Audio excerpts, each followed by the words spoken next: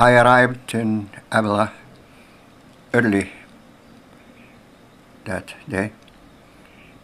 It was hot,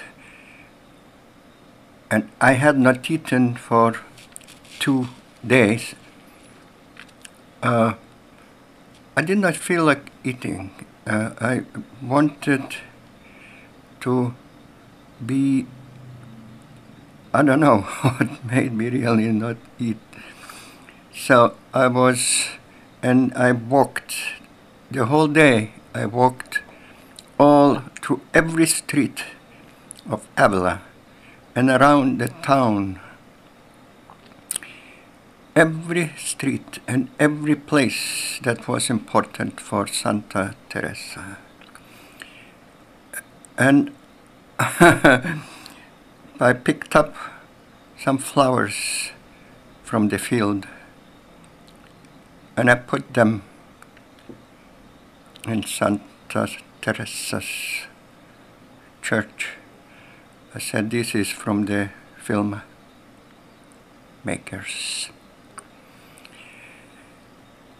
And I continued walking and walking.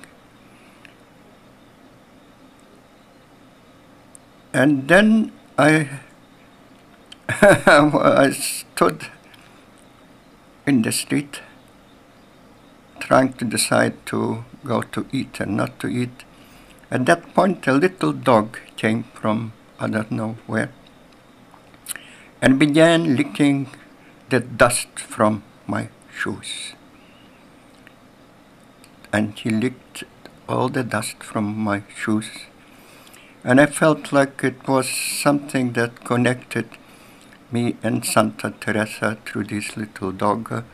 It was like I walked the streets for her, and this dust on my shoes was something that through this little dog connected and brought us together. I walked those streets for her. In the morning, I walked to the station. The city was still sleeping. And I jumped into the first train. And I looked back. The sun was rising.